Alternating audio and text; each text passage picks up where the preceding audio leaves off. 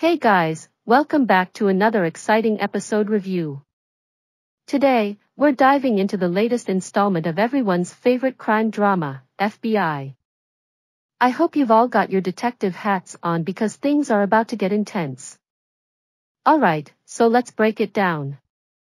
This episode, titled Reaper, is Season 6, Episode 13, and it's set to air on May 21st on CBS. And oh boy, do we have a lot to unpack here. First off, let's talk about that synopsis. So, remember Agent Hobbs? Yeah, the one we all loved? Well, it turns out the Somalian terrorist group responsible for his death is back in action. And you know what that means, it's payback time. The team is on high alert as they race against the clock to bring these terrorists to justice once and for all.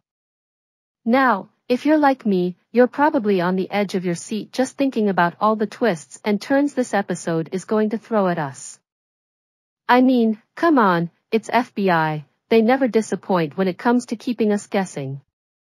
I'm especially curious to see how the team handles this resurgence of the terrorist group. Will they be able to outsmart them?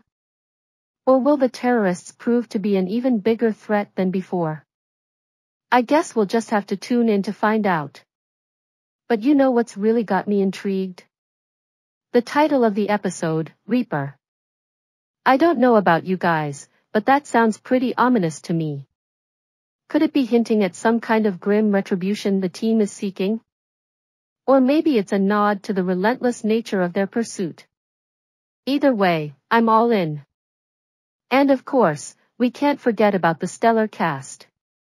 Missy Peregrine, Zico Zaki, Jeremy Sisto, these guys never fail to deliver top-notch performances that keep us glued to the screen. So, mark your calendars, folks, because Reaper is shaping up to be one heck of a ride. I'll definitely be live tweeting my reactions as I watch, so make sure you're following me on Twitter to join in on the discussion. Alright, that's it for today's episode preview.